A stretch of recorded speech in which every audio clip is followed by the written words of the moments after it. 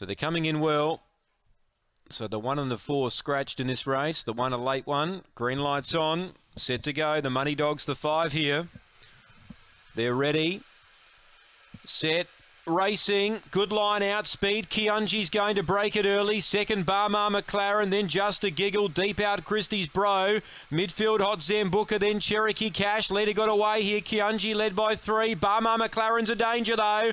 It's starting to stoke up. They're clear of Just a Giggle. Still Kiunji clear. Barmar McLaren warming up, but it's all too late. Kiunji too good. Second goes to Barmar McLaren and Just a Giggle, the Money Dog, third. Fourth, Christie's Bro. 5th, Cherokee Cash. And Hot Zambuca was last in the favourite. So the 3 for Michael Taylor. Michael's having a good run of late.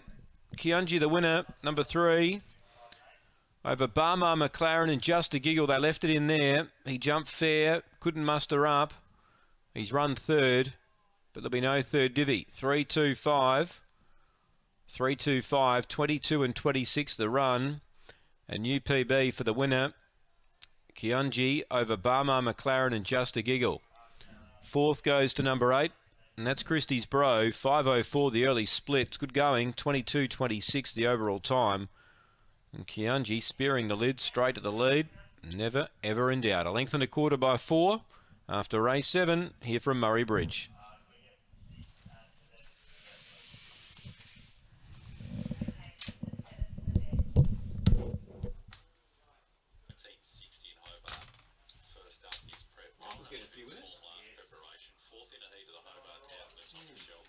Second, a Whitburn Sheen in a grade 4 in Hobart. He beat Recall, which you don't know if you think 26.02, and rewinded back a little bit further. He almost beat Simon Told Helen in the heat of the final of the $1 million chase at Tamora last year.